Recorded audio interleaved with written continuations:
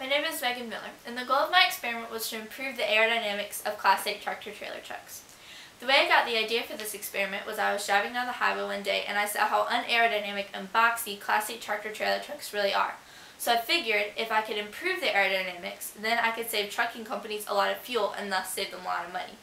So what I did was I built a 30-foot long wind tunnel in my backyard. It was an open-circuit pull-flow wind tunnel with a contraction ratio of 1 to 2.4 and a total blockage ratio of 13%.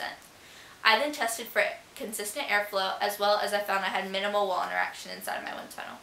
The next thing I did was I tested a 1 to 16 scale model of a Class 8 tractor-trailer truck. I originally made it out of balsa wood, however, I found that it was too heavy and would not yield me good results. And so after a little troubleshooting, I then found that I needed to make it out of foam. That did work inside my wind tunnel. The next part was my gap test experiment. I wanted to see how drag correlated to the distance of the gap between the tractor and the trailer. I tested 6 different gap distances between the tractor and the trailer and found that drag correlated in a non-linear manner to the distance between the tractor and the trailer. Also during this portion of the experiment, I validated my model and my wind tunnel against industry averages. The third portion of my experiment was I tested flatbed load configurations on a flatbed tractor-trailer truck.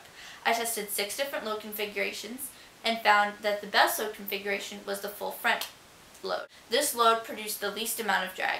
However, if you have a heavy load, the next best thing is to equally distribute it along your flatbed trailer.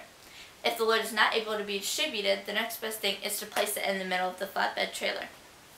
So, reducing drag by correctly loading a flatbed trailer may seem like a small thing, but there are so many trucks on the road today that even a small fuel savings can add up and make a huge difference for our country and its dependence on oil. It is an opportunity to meet incredible people, continue my research, and make a difference.